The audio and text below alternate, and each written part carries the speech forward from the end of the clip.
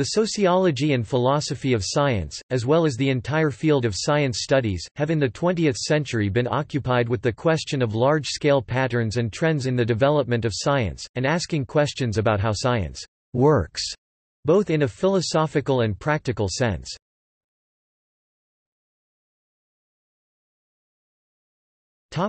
Science as a social enterprise. Science as a social enterprise has been developing exponentially for the past few centuries. In antiquity, the few people who were able to engage in natural inquiry were either wealthy themselves, had rich benefactors, or had the support of a religious community. Today, scientific research has tremendous government support and also ongoing support from the private sector. Available methods of communication have improved tremendously over time.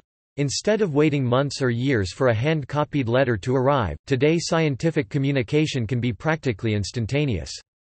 Earlier, most natural philosophers worked in relative isolation, due to the difficulty and slowness of communication. Still, there was a considerable amount of cross-fertilization between distant groups and individuals. Nowadays, almost all modern scientists participate in a scientific community, hypothetically global in nature, though often based around a relatively few nations and institutions of stature, but also strongly segregated into different fields of study. The scientific community is important because it represents a source of established knowledge which, if used properly, ought to be more reliable than personally acquired knowledge of any given individual. The community also provides a feedback mechanism, often in the form of practices such as peer review and reproducibility. Most items of scientific content, experimental results, theoretical proposals, or literature reviews are reported in scientific journals and are hypothetically subjected to peer scrutiny, though a number of scholarly critics from both inside and outside the scientific community have, in recent decades, began to question the effect of commercial and government investment in science on the peer review and publishing process, as well as the internal disciplinary limitations to the scientific publication process. A major development of the scientific revolution was the foundation of scientific societies, Academia Secretorum Naturae, Academia Dei Segreti. The Academy of the Mysteries of Nature can be considered the first scientific community, founded in Naples 1560 by Giambattista della Porta. The Academy had an exclusive membership rule. Discovery of a new law of nature was a prerequisite for admission. It was soon shut down by Pope Paul V for alleged sorcery. The Academia Secretorum Naturae was replaced by the Accademia dei Lincei, which was founded in Rome in 1603. The Lincei included Galileo as a member, but failed upon his condemnation in 1633.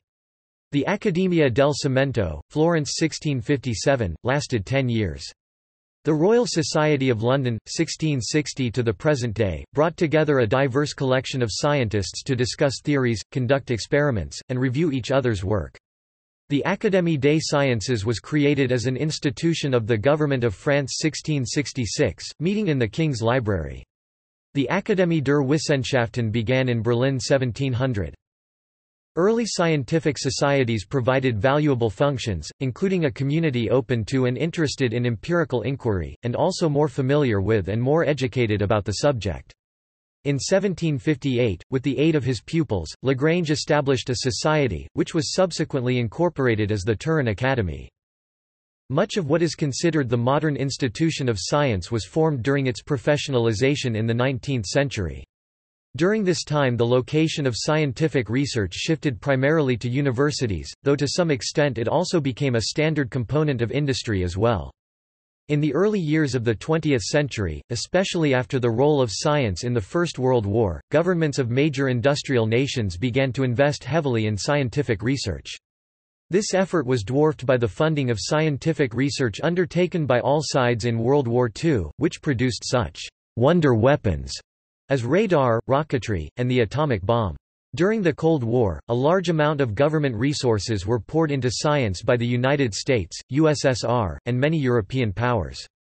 It was during this time that DARPA funded nationwide computer networks, one of them eventually under the Internet Protocol. In the post-Cold War era, a decline in government funding from many countries has been met with an increase of industrial and private investment. The funding of science is a major factor in its historical and global development. So although science is hypothetically international in scope, in a practical sense it has usually centered around wherever it could find the most funding.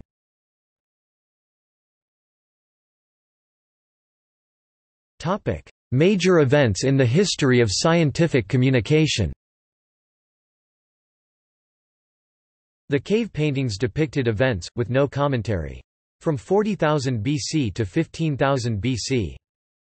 The Ashango bone dated 25,000 years ago could only show tallies in mathematical notation. The clay tablets of Mesopotamia show the scale of the commentary or the information. The argument and logic of a discovery would be limited to what fit on the tablet. From late 4th millennium onwards. Poetry and rhyme allowed people to remember memorable events more easily. For example, the Chinese generation names are taken from a poem selected by each family. The parchment and paper scrolls which arose in Greek and in Chinese culture could start to contain the history and development of ideas and discoveries. Parchment was invented in Pergamon in the 2nd century BC, while the manufacture of paper was described for the first time in 105 AD in China. It was brought to Western world only in the 13th century. The Codex or Book of medieval times allowed random access to specific passages. The systematic printing and production of books could then allow the systematic production of new ideas. From late 1st century onwards. By the 20th century, the scale and scope of scientific work allowed collaboration of researchers and the definition of consistent protocols for this collaboration in scientific work.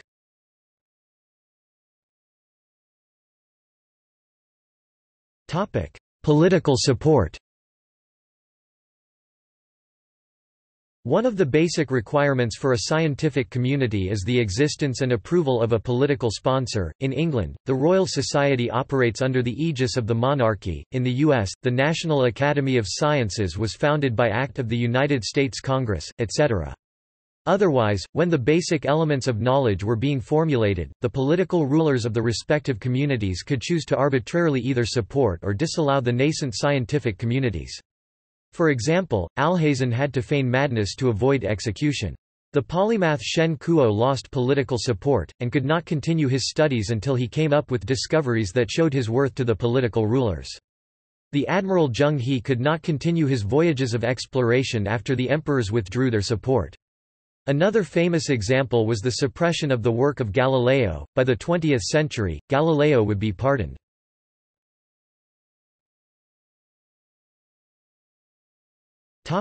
Patterns in the history of science. One of the major occupations with those interested in the history of science is whether or not it displays certain patterns or trends, usually along the question of change between one or more scientific theories. Generally speaking, there have historically been three major models adopted in various forms within the philosophy of science. The first major model, implicit in most early histories of science and generally a model put forward by practicing scientists themselves in their textbook literature, is associated with the criticisms of logical positivism by Karl Popper (1902–1994) from the 1930s. Popper's model of science is one in which scientific progress is achieved through a falsification of incorrect theories and the adoption instead of theories which are progressively closer to truth. In this model, scientific progress is a linear accumulation of facts, each one adding to the last. In this model, the physics of Aristotle 384 BC to 322 BC was simply subsumed by the work of Isaac Newton 1642 to 1727 classical mechanics, which itself was eclipsed by the work of Albert Einstein 1879 to 1955 relativity, and later the theory of quantum mechanics established in 1925, each one more accurate than the last. A major challenge to this model came from the work of the historian and philosopher Thomas Kuhn (1922–1996) in his work The Structure of Scientific Revolutions, published in 1962. Kuhn, a former physicist, argued against the view that scientific progress was linear, and that modern scientific theories were necessarily just more accurate versions of theories of the past. Rather, Kuhn's version of scientific development consisted of dominant structures of thought and practices, which he called paradigms, in which research went through phases of normal science, puzzle solving, and revolutionary Science, testing out new theories based on new assumptions, brought on by uncertainty and crisis in existing theories. In Kuhn's model, different paradigms represented entirely different and incommensurate assumptions about the universe. The mode was thus uncertain about whether paradigms shifted in a way which necessarily relied upon greater attainment of truth. In Kuhn's view, Aristotle's physics, Newton's classical mechanics, and Einstein's relativity were entirely different ways to think about the world. Each successive paradigm defined what questions could be asked about the world and, perhaps arbitrarily, discarded aspects of the previous paradigm which no longer seemed applicable or important. Kuhn claimed that far from merely building on the previous theory's accomplishments, each new paradigm essentially throws out the old way of looking at the universe, and comes up with its own vocabulary to describe it and its own guidelines for expanding knowledge within the new paradigm. Kuhn's model met with much suspicion from scientists, historians, and philosophers. Some scientists felt that Kuhn went too far in divorcing scientific progress from truth. Many historians felt that his argument was too codified for something as polyvariant and historically contingent as scientific change, and many philosophers felt that the argument did not go far enough. The furthest extreme of such reasoning was put forth by the philosopher Paul Feyerabend (1924–1994), who argued that there were no consistent methodologies used by all scientists at all times which allowed certain forms of inquiry to be labeled scientific in a way which made them different from any other form of inquiry, such as witchcraft. Feyerabend argued harshly against the notion that falsification was ever truly followed in the history of science, and noted that scientists had long undertaken practices to arbitrarily consider theories to be accurate even if they failed many sets of tests. Feyerabend argued that a pluralistic methodology should be undertaken for the investigation of knowledge, and noted that many forms of knowledge which were previously thought to be non-scientific were later accepted as a valid part of the scientific canon. Many other theories of scientific change have been proposed over the years with various changes of emphasis and implications. In general, though, most float somewhere between these three models for change in scientific theory, the connection between theory and truth, and the nature of scientific progress.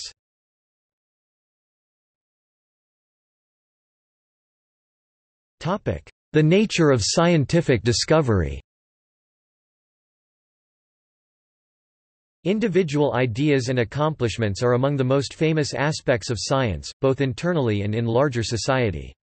Breakthrough figures like Sir Isaac Newton or Albert Einstein are often celebrated as geniuses and heroes of science. Popularizers of science, including the news media and scientific biographers, contribute to this phenomenon.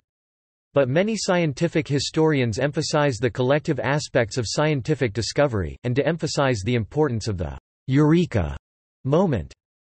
A detailed look at the history of science often reveals that the minds of great thinkers were primed with the results of previous efforts, and often arrive on the scene to find a crisis of one kind or another. For example, Einstein did not consider the physics of motion and gravitation in isolation. His major accomplishments solved a problem which had come to a head in the field only in recent years. Empirical data showing that the speed of light was inexplicably constant, no matter the apparent speed of the observer. See Michelson–Morley experiment. Without this information, it is very unlikely that Einstein would have conceived of anything like relativity. The question of who should get credit for any given discovery is often a source of some controversy. There are many priority disputes, in which multiple individuals or teams have competing claims over who discovered something first. Multiple simultaneous discovery is actually a surprisingly common phenomenon, perhaps largely explained by the idea that previous contributions, including the emergence of contradictions between existing theories, or unexpected empirical results, make a certain concept ready for discovery. Simple priority disputes are often a matter of documenting when certain experiments were performed, or when certain ideas were first articulated to colleagues or recorded in a fixed medium. Many times the question of exactly which event should qualify as the moment of discovery is difficult to answer. One of the most famous examples of this is the question of the discovery of oxygen. While Carl Wilhelm Scheele and Joseph Priestley were able to concentrate oxygen in the laboratory and characterize its properties, they did not recognize it as a component of air. Priestley actually thought it was missing a hypothetical component of air, known as phlogiston, which air was supposed to absorb from materials that are being burned.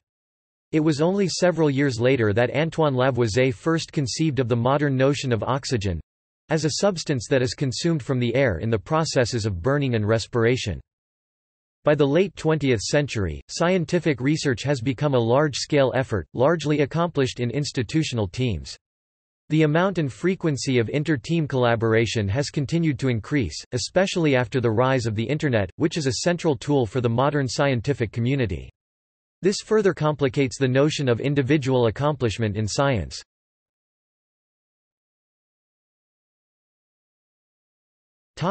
See also: Historiography of science, Inquiry, Scientific method.